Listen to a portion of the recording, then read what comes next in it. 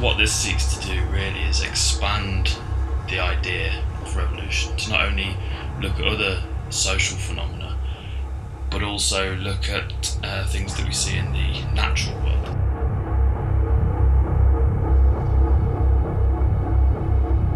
One that always occupies me is the origin of life. That is a revolution. And also the change from being hunter-gatherers to being in one place, the Neolithic, that's a revolution. That was definitely a revolution. And it changed things so fantastically. Really big changes followed that. But they don't see it as a social revolution, and that's what it was. Now, there'd be all sorts of social relationships that had never, ever occurred before, and completely new. It was really, I mean, we can think of it in terms of it being the crucial emergence that unlocked the rest of human development. Absolutely. Unlocked the emergence of civilization as we know it. Without that Neolithic revolution, there would be no towns and cities and everything. And there wasn't. There was nothing. There was nothing before the Neolithic revolution. And I think that's what makes it an emergence. The evidence for the emergence is not the newness that happened afterwards, but the nothing that happened before it. So this isn't some gradual evolution of ideas. This is a sudden event, nothing for thousands of years, and then suddenly, bam, everything happens.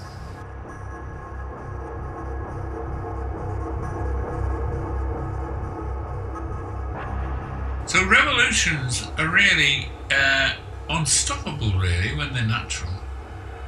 It gets difficult when you're talking about people, because we're active agents in you've got active agents against as well as active agents for, and power becomes part of it. I mean, I'm sure there were piles of people in Germany who didn't want Hitler, but they didn't have any chance of doing a damn thing about it, did they?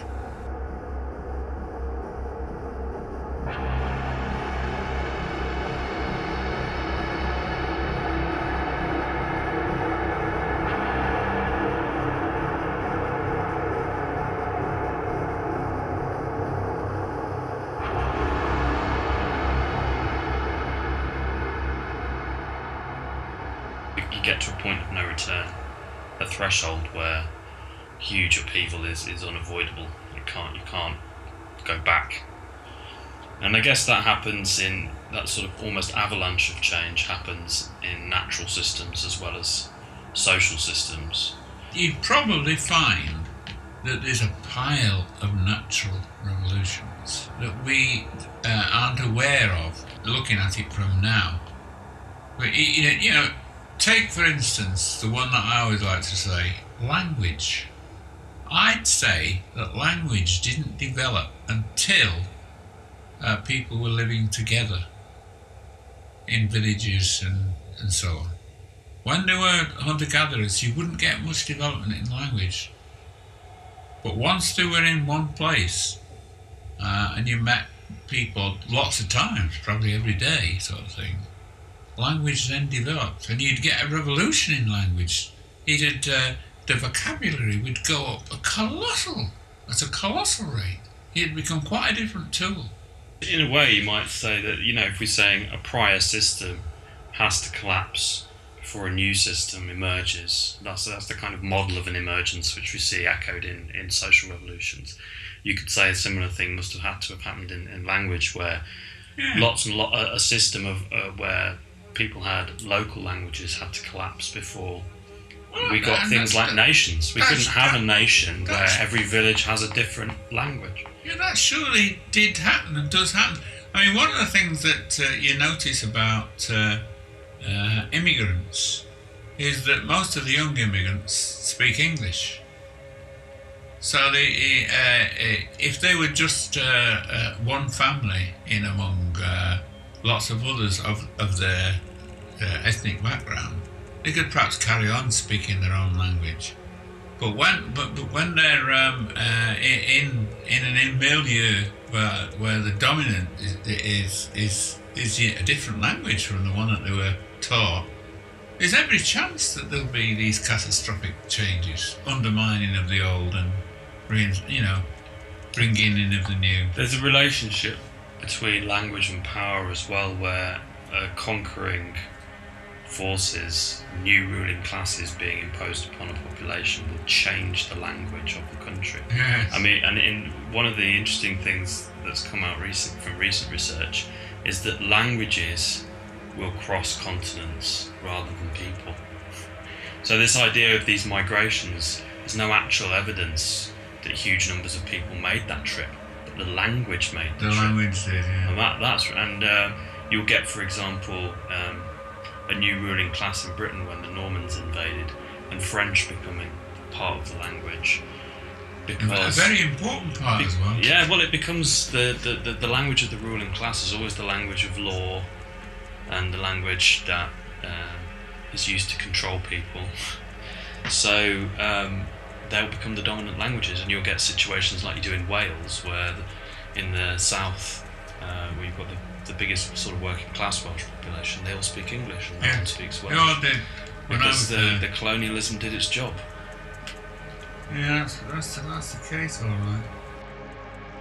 There was someone who was doing research into language, and do you know where literally all the languages of the earth started? Well, yeah, Anatolia is Turkey. Yeah. And it was from Turkey that the languages went to India, right? And also came west. And nearly all the languages, you'd be amazed how many of them are all related. And the one that proved it was the word for father. And they're all very, very similar right across the world. Religions tend to ossify a language. Like Latin. Latin is a good example with the Catholic Church. You get a lot of that going on, and you will get a religion in some part of the world, and if you ask people what various rituals mean, they don't know, but they know the ritual, and it's a remnant. It's a remnant from the past, which they don't know the reason for. They know when you use it and how important it is, but why? They don't really know. It'd be interesting to look at how rituals like that are a force for conserving the status quo beyond that example. So generally there are pretty fundamental sort of political reasons for not talking about revolution in the way we study things, and it's not talked about. It's not studied. No, it never is. Because, and that's a kind of example of a sort of soft power exercised by those who control what's taught in schools and universities and the rest of it. Just think how different it'd be if in school you actually got discussions about revolution. The school's actually a very ritual-based.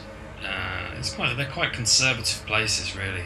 I mean, they are. Because it's about controlling how the next generation is going to act and keep the current system going. It's a big part that schools play, is an institutionalisation of that.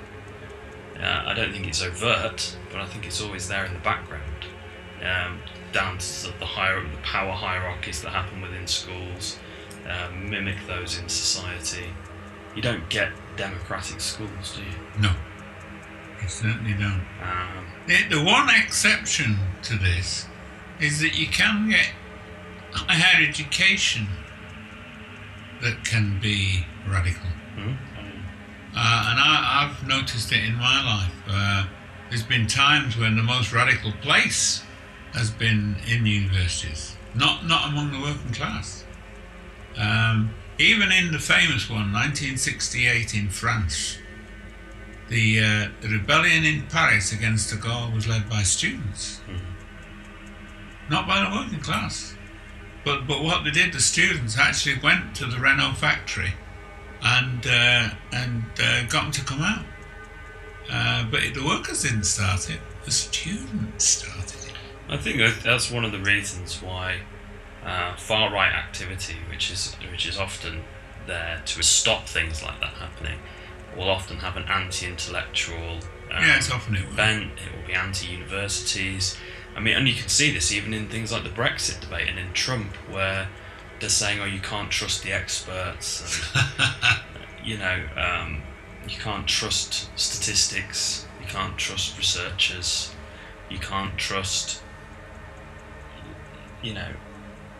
anyone, really. And that's actually very convenient for the far right and for those who want to maintain the economic status quo as it is, which is what far right activity is generally about, isn't it? At the economic level, it's about stopping revolutions. It's about stopping oppressed people rising up. That's what fascism is for, isn't it? Yes, of course it is. In fact, it's a measure of crisis when fascism comes to the fore. Yeah. It doesn't come to the fore during periods of prosperity, that's for sure. It comes to the fore during periods where the bottom's fallen out of things. It very successfully divides those who should be united against a common enemy, which is their class oppressors. Yes. Because if you've got people, squabbling over issues of race and identity, they're not really tackling the real economic concerns which are actually affecting their lives, which is the fact that they're fundamentally exploited. If you can drum up nationalism and find a bogeyman. Do you know something that I've got to intervene here? The thing that I'm most annoyed at in left-wing politics is how fucking anti-intellectual it is. No, really. And I've been in it since I was 19. You don't get education, really. In trade unions, in political... You were in political parties, weren't you? I was in several different political parties. You just don't get it. They don't do it. It's mostly to do with activism, but not understanding. It's rabble-rousing, rhetoric and all this, to do that. But as to equipping people to understand, no. Not at all. Yeah, I guess one of the other things that we've talked about before is that Marxism kind of ossified, and one of the reasons why it didn't get pushed any further and the theory didn't advance is that it was never reconciled with science in the way that it needed to be in the 19th century. So, and science suffered for the same reasons, because that intellectual revolution didn't happen, basically. No, that's right, it didn't. It didn't happen, and it should have happened. I think the interesting thing is, there was a moment, I can't remember exactly what year it was probably something like 1910, something like that, when there was various people in the Bolshevik Party who were going for Poincaré and Marx's empirical criticism. And Lenin wrote a book to stop them, and he succeeded, but no one took it any further. Lenin didn't, and nobody else did. So that was the last moment, as that I can see, where a political party was doing a philosophical thing that was important. That's the last moment. I can't think of any thereafter that did that. Not even in Russia after the revolution. Because it was a funny old place. It actually took the land off the landowners, but gave it as private property to the peasants. And then later on, it was taken back from the peasants and forced collectivisation. That wasn't a good plan, was it? By any measure of means. But it's what happened.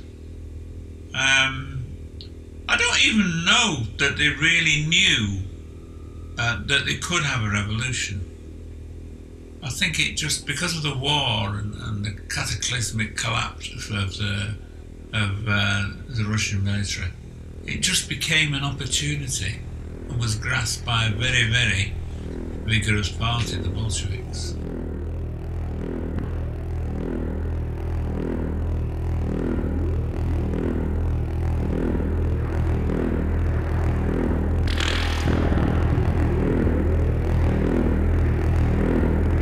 What it does show, though, is that something like a world war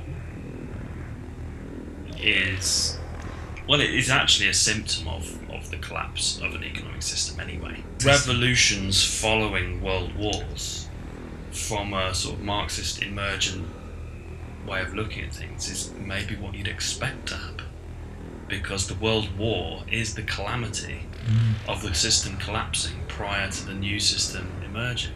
I mean, you even got it to a lesser extent after World War II. Yes, you did. With the, the Labour election in Britain, probably some of the most left-wing things that have ever happened in a sort of... The Chinese Revolution was in the 40s. And I have a distinct suspicion that so was the Korean, the Vietnamese, or at least soon after. The problem you've got, if you sort of take this kind of argument to its logical conclusion, that systems must collapse completely before new systems emerge, what you get out of that is what a lot of the accelerationist type leftists say. So you get someone like Zizek, for example, saying the best thing for the left-wing movement is for someone like Trump to come along, because it's accelerating the destruction of relationships. That's stupid. That's just stupid. It's like saying the best thing for the revolution was Hitler. Was he? Accelerationists might say Hitler is a logical conclusion of the system collapsing. But is the reaction of the ruling class?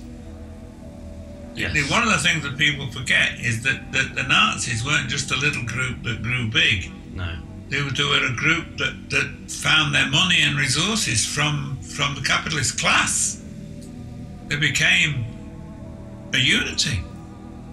Did you know, for instance, that the woman who owns BMW, did you know this? The woman who owns BMW now, her family were the biggest supporters of the Nazis in Germany. Her family. And they're still around now.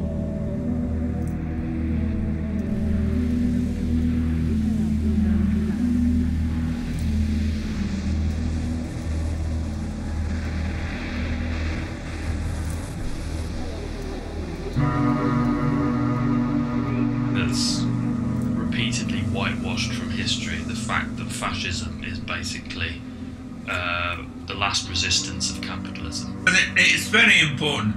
I mean, what happened in the world in the 30s, you have to take Italy with Mussolini, Germany with Hitler, you have to take Spain with Franco, Portugal with Salazar, and even Japan with the way they went, because they went in the same direction, even though they had an emperor and so on.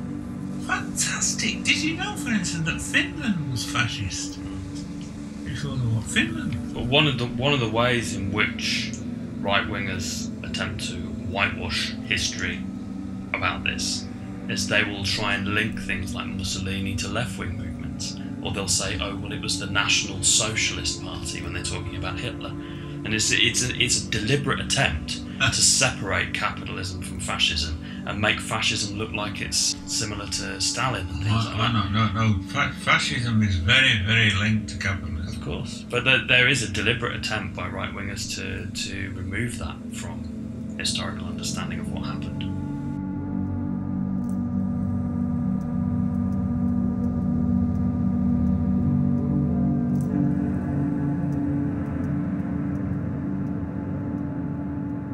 And I think it's another one of the many weapons in the artillery of the system that exists now in order to put down, tarnish, mudslinging. Oh, mudslinging. Mudslinging. All of these attempts, and they work, of ways of maintaining the status quo. They're a part of the policeman processes, really, culturally, of the system that exists.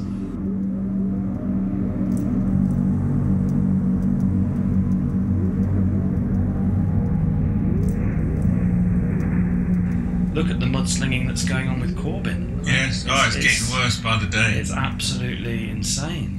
And they get away with it.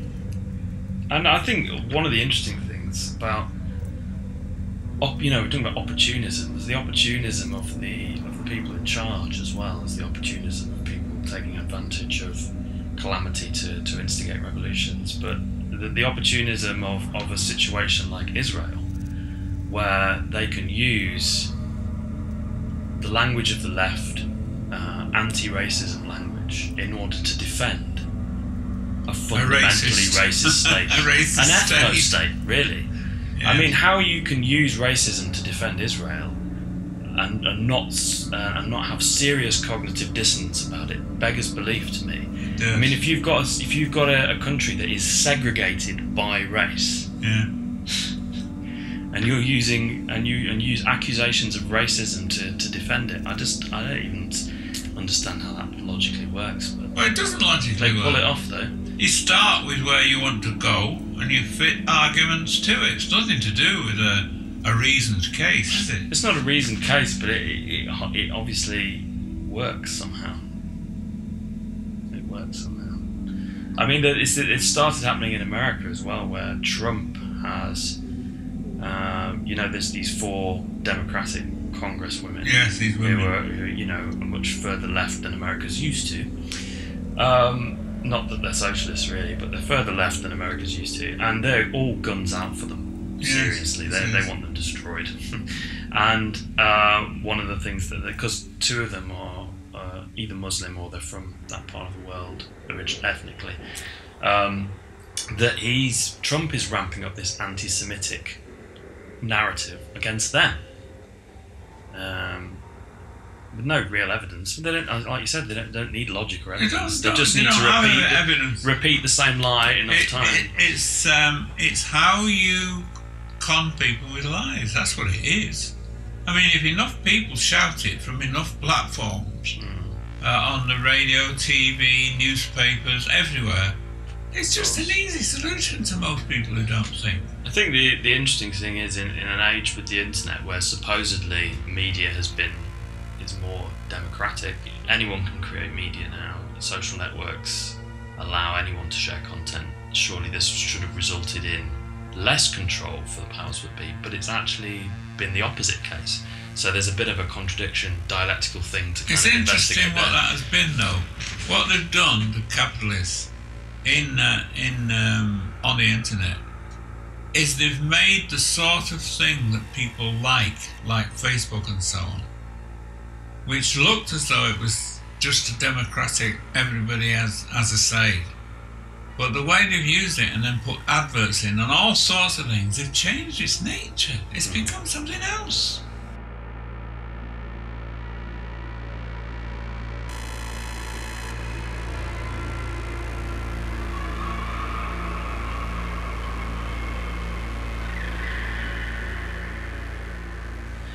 So that's really. If we're talking about the evolution of revolution, if we're talking about how things have changed since the great revolutions of the 20th century, and how a revolution might happen now, we've got to start picking apart how these digital tools are being used against us, as well as how they might be used for us. I think that's absolutely imperative. Yeah. Because if you take, for instance, the trajectory from just in the last 8 years. From the Arab Spring, do you remember? Now, the Arab Spring was fueled by social media, but it was also stopped getting too far, and sometimes turned into its opposite. Now, even Egypt, which is a big country with lots of people, and I followed it in detail, and that reached a peak. And where is it now? He's died, Morsi, did you know? Yeah. The elected president, actually legally elected president, was removed by the army leader and jailed, and he was in jail for years, and now he's died. I mean, it's not that I'm in favour of the Muslim Brotherhood, but he was the bloody proper president, there's very little doubt about that. If you're going to say that you're for democracy, you've got to say he was a proper peasant. I think, economically at least, he was to the left of all other administrations. He wasn't socially. So you had a very socially conservative view of things, particularly in terms of things like women's rights. Yeah. That was wrapped up in an Islamic idea that wealth should be shared. So that was dangerous to the liberals on both fronts. It removed their liberal freedoms, where they could, have sex with who they wanted and swan around in fancy cars and be more Western, I guess, in how they behaved. But it also threatened them economically because they were the upper middle class of Egypt. Yeah. They had money. They didn't want it to be shared amongst the peasantry. They did not. So Morsi was an odd combination in that he was right wing socially, but he was more left wing economically, and those two things were both a threat to a lot of the people that actually originally initiated the revolution, because it was at first a bourgeois revolution. I remember when the middle class that were rebelling were in that square, Tahrir Square, and the Muslims decided to bring ordinary people in, and a very silent procession of thousands and thousands of peasants. Did you see that? Came in. They weren't. Hadn't got slogans, placards. They were quiet, and they just wove in and came in, an almost endless pile of peasants that the Muslims had brought in, and that was the end, really. That was the end. The middle class revolutionaries, if you want to call them that, didn't know what to do about it, because these were definitely the majority of Egyptians that were pouring on that silent march with no placards, no chants. Dearie me. That's an interesting thing about revolutions that's not really studied either, in the fact that a huge percentage of revolutions were what we might call capitalist revolutions. So they were revolutions where a growing middle class wanted to overthrow a ruling class. That's right, yeah. The English Civil War, French Was Revolution, that, yeah? loads French of as them. well. And most of the revolutions of the 21st century were actually of that. They weren't like the Russian Revolution. So, but in a lot of those revolutions, what the middle class need to do for it to be a success is recruit the peasantry and the working class to the cause. And then betray them. And then betray them, yeah. So you've got, like in the French Revolution, égalité, fraternité, trying to drum up a mass support for the revolution. But the reason why the Egyptian revolution failed is they didn't do that. No. The middle class failed to recruit the workers completely. Yes. And the workers voted for They didn't Morsi. even try. The vast majority of Egyptians who live in poverty voted for Morsi because the Muslim Brotherhood had done more than the state to help people in poverty. And it had done more than the state.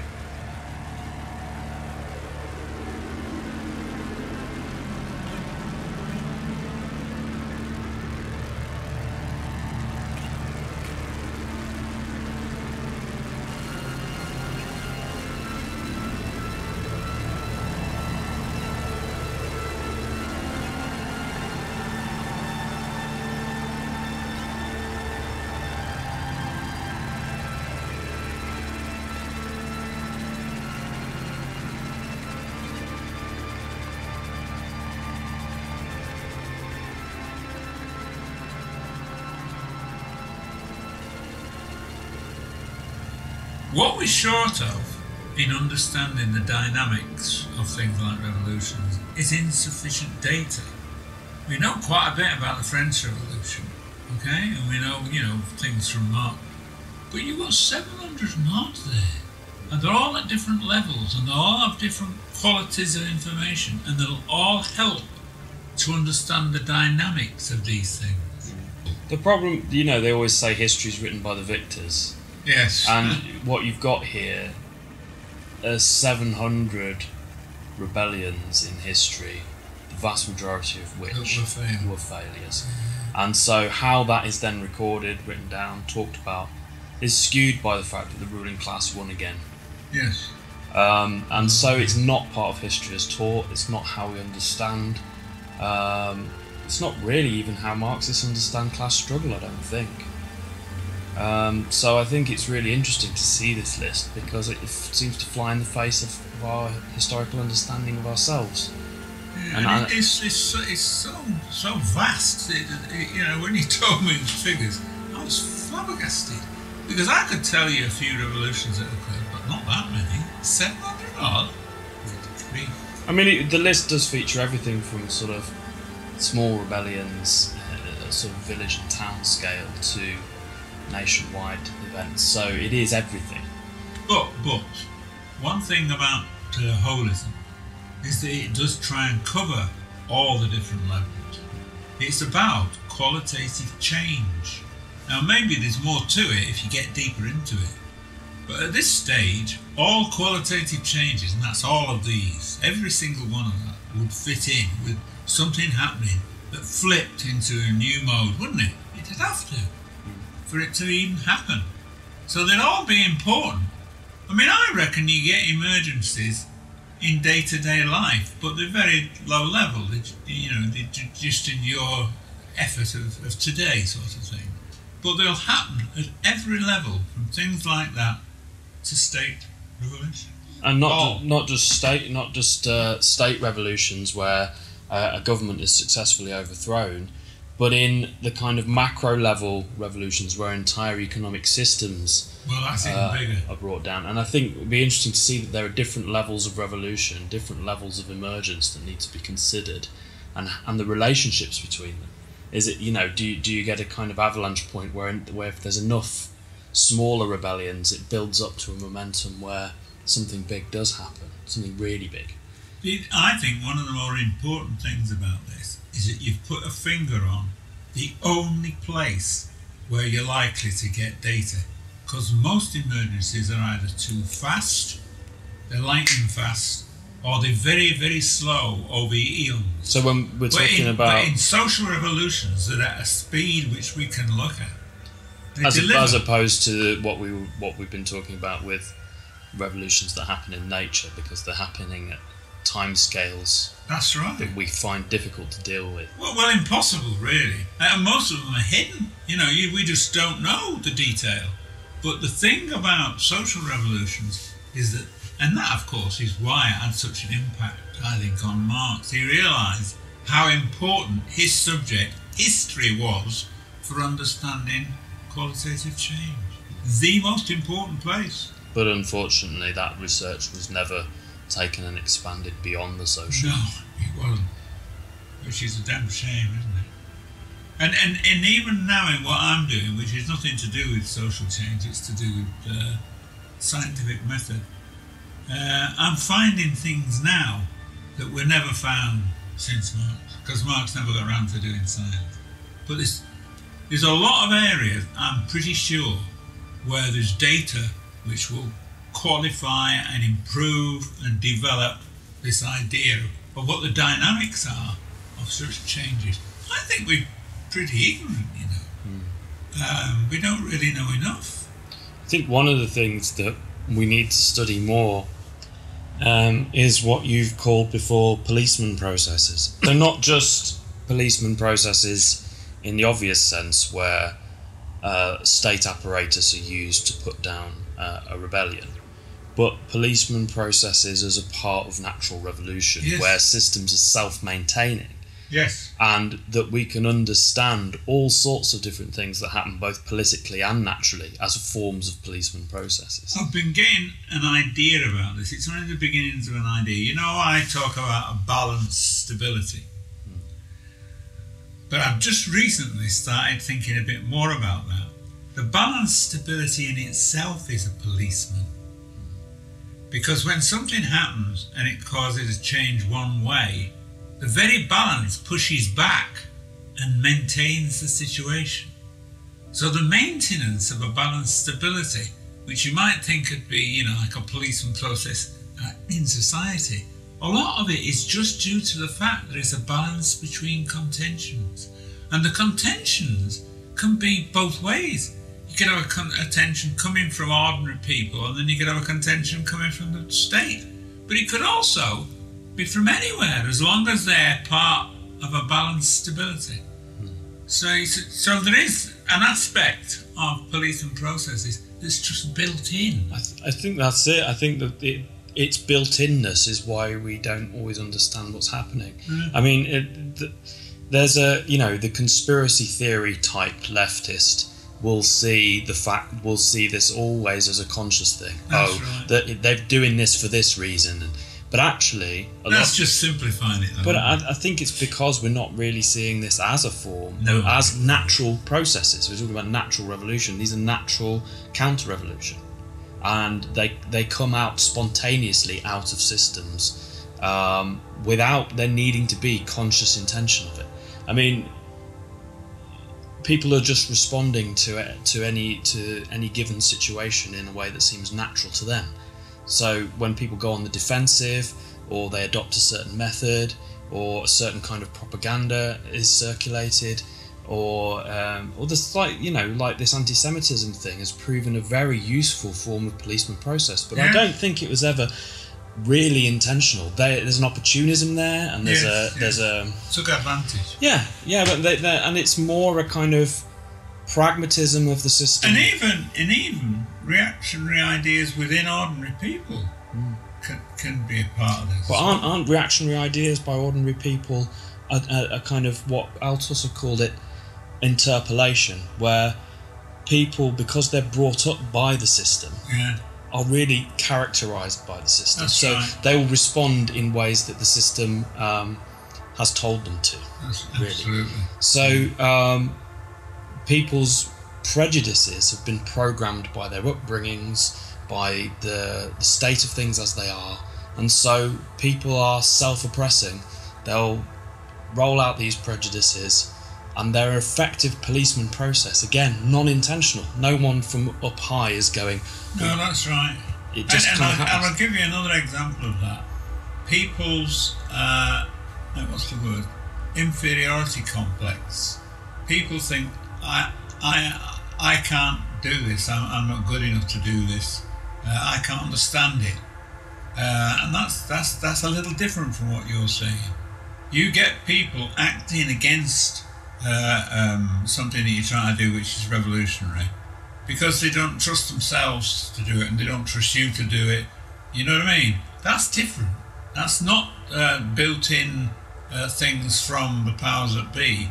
That's feelings of inadequacy can do that. And a natural defensiveness of saying, well, absolutely. And that does happen. I've come across it many, many, many times. But that's a kind of, it's a natural policeman process where systems are self-steadying, because all of the people involved in it want to maintain things largely as they are because of fear of the unknown. That's safer than the unknown. Yeah, that's true. It's true that.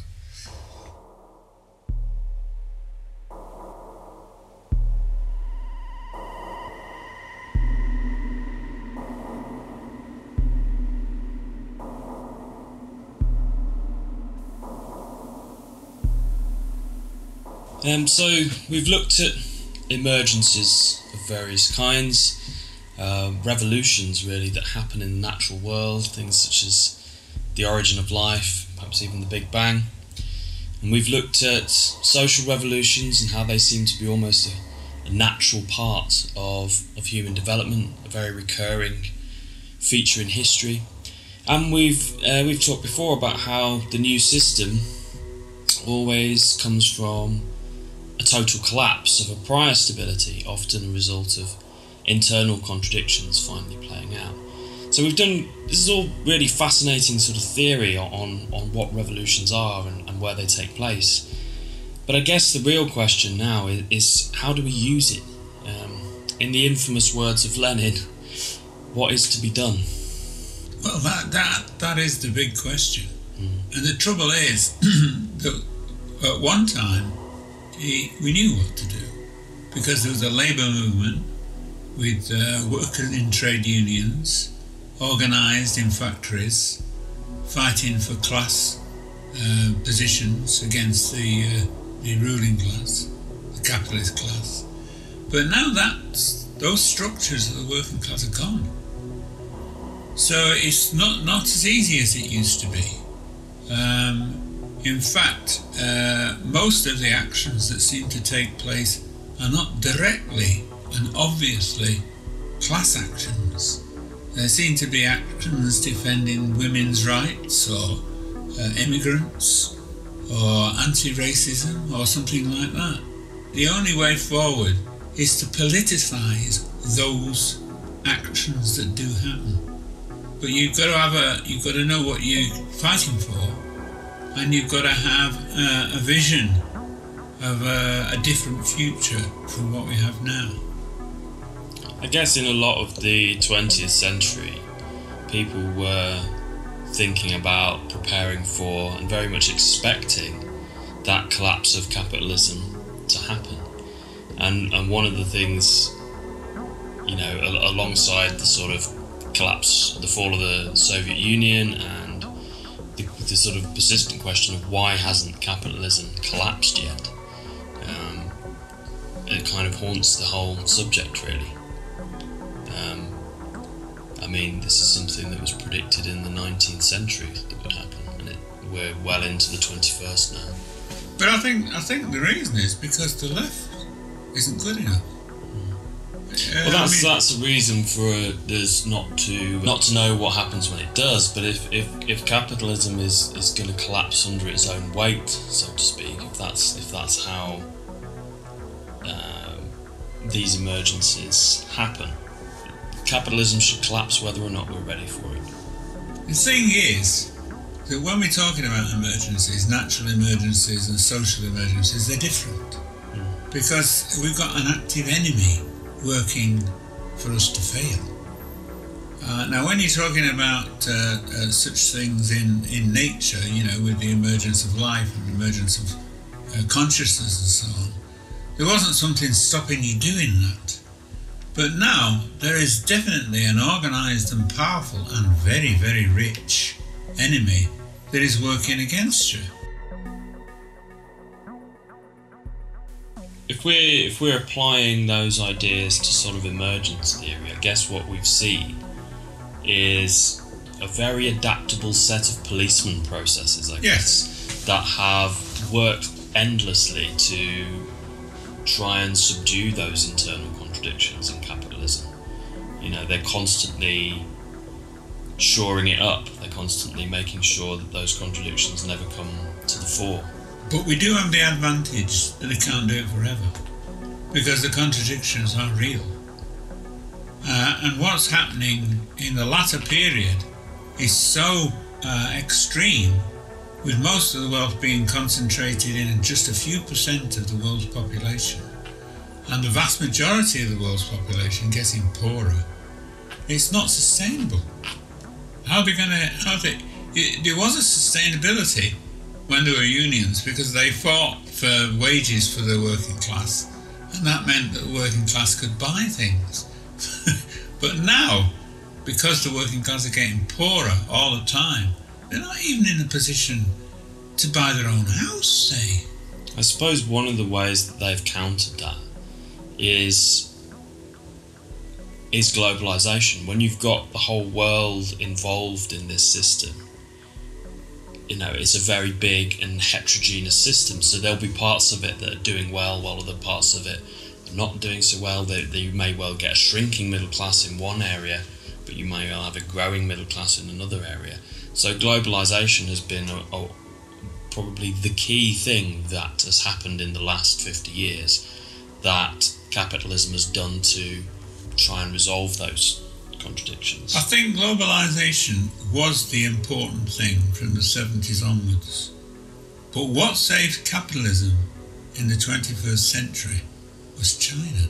And China is supposed to be a people's republic. It's supposed to be communist. It's supposed to be communist, but it isn't, it's capitalist. But it was the vast expanse of capitalism in China that saved things. In spite of having the big slump in 2008, China spent colossal amounts of money on superstructure and city building and so on to actually counter the effect of the slump, and to a certain extent resolved it.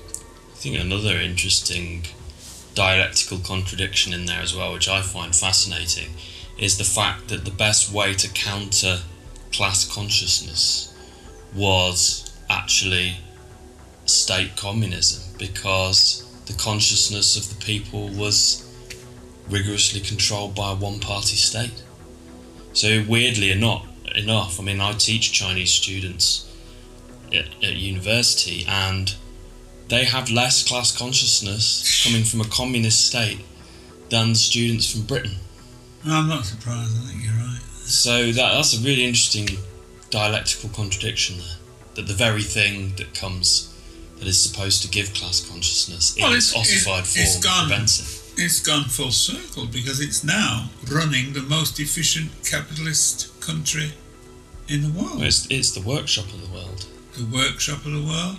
It's the second most powerful economic power in the world. And could well overtake the US. Will overtake the US. I mean, I think this is the thing. It's, you know, just looking back over human history and everything we know about the evolution of nature, is all systems at some point will come to an end. That's just what happens, and capitalism is no different.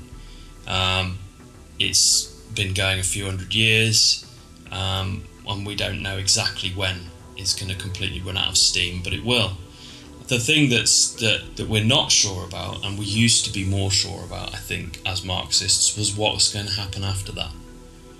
Do you know what I think is the important lesson from history?